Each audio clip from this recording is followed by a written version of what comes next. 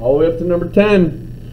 Identify the vertex, axis of symmetry, max or min, domain, range of the polynomial. Now, if you take a quick glance, you should be able to see that the parent function is y equals x squared. So your brain should go, aha, I know it's some transformation of this. Well, the first thing that does is flip it. Then this actually narrows it, vertical stretch. And then this moves it to the right one. Now I'm going to get out my pretty colors because this gets a little confusing. I'm going to make it dotted because we're not done yet. And then we're going to go up 3. So that dotted pink one goes up 3, and then I'm going to draw it in solid. Now it's not a perfect drawing, but it gets the job done because that point right there is the vertex 1, 3, and that's huge. So what's the vertex? Right there. There's my vertex. Axis of symmetry. That's a line. I'll make it a pretty color for you. That comes through and cuts it right in half. Remember, all vertical lines have an equation x equals, and this one happens to be x equals 1.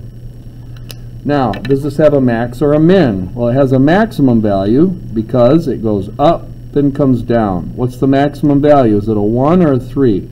It's always the y value. So the maximum value is 3.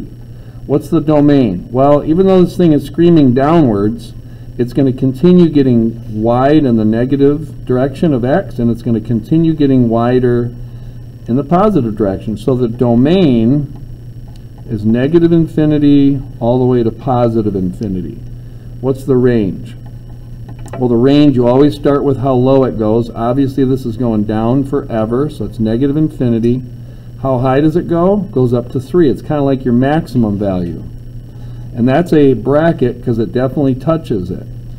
And that's it for number 10. So number 11 says write the equation, which is telling us you got to build something like this. So the generic form is y equals a x minus h squared plus k. So the first thing they do is give you the vertex, and this is my x value, and that's my y value, and that's where you need to start. So you think, okay, there's my x adjustment, so I'm going to take that pink stuff and make a small adjustment, a times x. Now if this is moving left 3, I got to go plus 3 squared, and if this is moving up 12, I just go up 12. Notice we don't know what a is. That's why they gave us this little clue. Let x be negative 2, let y be 8, because it goes through this point, we can use it. So 8 equals a, our new x value, plus 3 squared plus 12.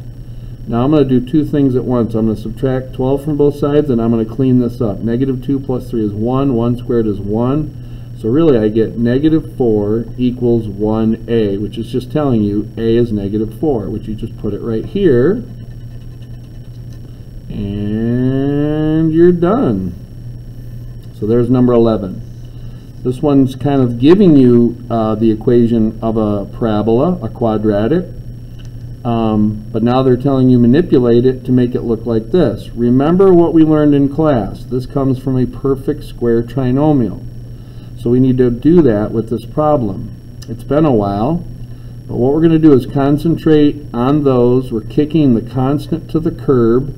What can I take out of this and this? Well, this is supposed to be a positive 1, so I got to take out a negative 5. X squared minus 2x plus space minus 1 plus space. Notice this times this gives me that, this times this gives me that. So we haven't done anything wrong. Take half of that, negative 1, square it, 1. Before we just put a negative 1 here, we got to use our noggin. Negative 5 times 1 is negative 5. So we actually have to put a positive 5 there. So now we have y equals negative 5. Perfect square trinomial factors into x minus 1 squared plus 4. So where's the vertex? Right 1, up 4. And there's how you do that. Okay, on this next story problem, I've drawn you a little visual. A golfer's on a hill, looks like a mountain, but it's a hill. 45 meters above the hole. So we know this is 45. Okay. Now the problem says the path of the ball can be modeled by the equation. So here it is, where x is the horizontal distance. So this is x. And I put some random tick marks here. We'll talk about that in a minute. X is the horizontal distance, y is the vertical distance. So we see this, that is your height. These x's are your horizontal distance. They're kind of painting a picture for us. So it says, what is the horizontal distance? Well, remember, the horizontal distance is where the ball is going to hit the x-axis. So that means find the zero. So the horizontal distance, we want the height to be 0. So we're going to stick that equal to 0. And then we're going to solve this. Now notice we can divide everything by a -5, so I'm going to do that. And then I look at this thing and I think, okay, 0 is, we can factor it, which is nice. X minus 9, x plus 1. Notice x is 9 or x is -1. Now if we use a little common sense, we can't have a negative distance, so we throw that out. So the problem is asking, what is the horizontal distance? Well, we got x is 9, so that is the horizontal distance, 9 meters, which is not very far. So it must have gone up and, you know, kind of gone up and come down somewhere way over here at 9. I'm just not going to extend my picture out here. I think you guys can make sense of that. So it says, what is the maximum height of the golf ball? See, on this problem, we need to find the vertex. So we got to find where that goes up here. So what we're going to do on this problem, give me a second. All right, so what we're going to do, new piece of paper because I ran out of room. We're going to take that original equation, y equals -5x squared plus 40x plus 45, and because we need to find that vertex, we need to put this in vertex form. So, very similar to a problem we did earlier. We're going to have y equals, so we're going to take out a -5 because we're trying to build a perfect square trinomial. And remember, rule number 1 is this needs to be a 1. That's why we have to take that -5 out. So we're left with x squared minus 8x plus space plus 45 plus space. Take half of -8 is -4, squared is 16. -5 times 16 is -90, so I got to put a positive 90 here. So I get -5 x minus 4 squared plus 135. So if we notice, at the point where x has traveled 4 meters, my maximum height would then be 135. And so the vertex right here is 4, 135, telling us there's our height right there. Whoops, I was off the page.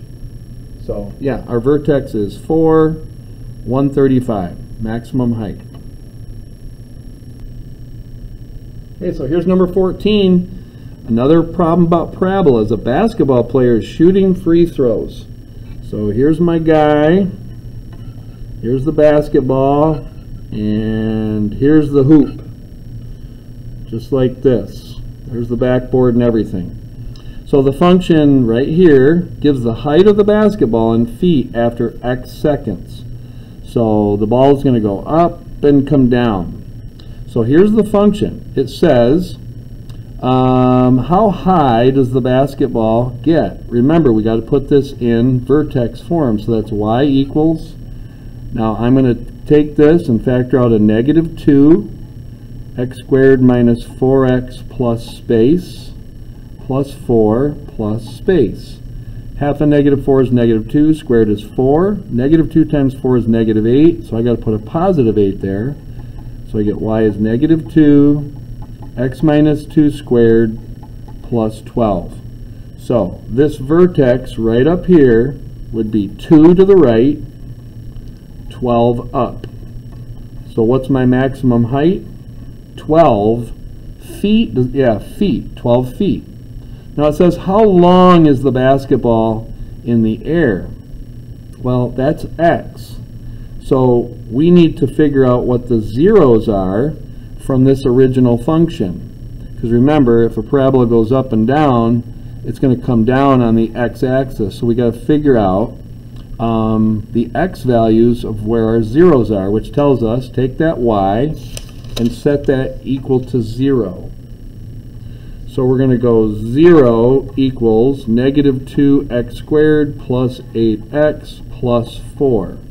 I'm going to divide this whole thing by negative 2 because it cleans it up real nice. X squared minus 4x minus 2.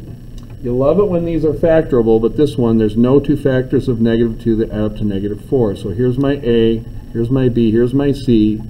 We're going to plug it into our good friend, the quadratic formula, and let the quadratic formula do the work. So the opposite of B is 4, plus or minus the square root of B squared minus 4 times A times C, all over 2A. This is positive, I can see that. Negative 4 times 1 times negative 2 is 8, plus 16 is 24. So I get the square root of 24 over 2. Now I could spend some time breaking that down, but I'm going to show you something. So the square root of 24 is 4 plus or minus 4.9 all over 2. Now I'm going to look at the positive stuff. 4 plus 4.9 is 8.9 over 2. Let me get that correct here, which is 4.45. And then this one, 4 minus 4.9, would be negative 0.9 over 2. And we can't have a negative time, so that gets thrown out. So it's in the air 4.45 seconds. These next few are just pure algebra. So how do we solve this? Bada boom, bada bing, do the right thing. Don't forget that little message. So I get plus or minus, take the I out, 144, so it's plus or minus 12i. Done. Solve this. Well, we want to turn this into a trinomial by setting everything equal to 0. Oh, I skipped 16. We'll get to that. So x squared minus 13x plus 12 is 0. We're like, wait a minute, let's try to factor this thing. So x and x, two factors of 12 that add up to negative 13, and they actually exist. So I go, x is 12 or 1. Done. And again, you can plug them back in, see if they work. What's jumping out at me in this one is I can divide everything by 2. You don't have to, but it makes your life a lot easier, especially if you have to plug things into quadratic formula or factoring. Now this one, I can see, is also factorable. Two factors of 12 that add up to 7, 4, and 3. What causes this to be 0? Negative 4. What causes this whole thing to be 0 right here? Negative 3. So there's my two answers for that one. This one, 5x squared plus 3x. Now I'm going to add 13 to both sides. And then I'm going to look at this and go, you know what? Even if it is factorable, I think I'm going to use quadratic formula. So there's the quadratic formula, and here's my A, B, and C. So let's go. Take the opposite of B. Square root of B squared minus 4 times A times C. It's going to get a little messy in there. All over 2A, which is 10. 5 times 4 is 20. 20 times 13 is 260. So I get negative 3 plus or minus the square root of 9 minus, let me double check that, 20 times 13, 260. I just wasn't sure. 260 all over 10. All right, so don't expect everything to work out perfect. So we get negative 3 plus or minus the square root of a negative 251 all over 10. Now what should we do with that?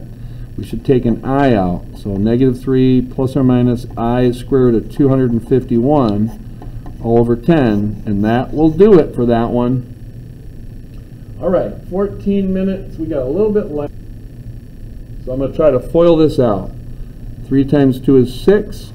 3 times I is 3I. Negative 5 times 2 is negative 10I. Negative 5I times I is negative 5I squared. Remember, I squared is the same thing as a negative 1. So this is negative 5 times negative 1, which is 5. 5 times 6 is 11. And this is negative 7I. Done.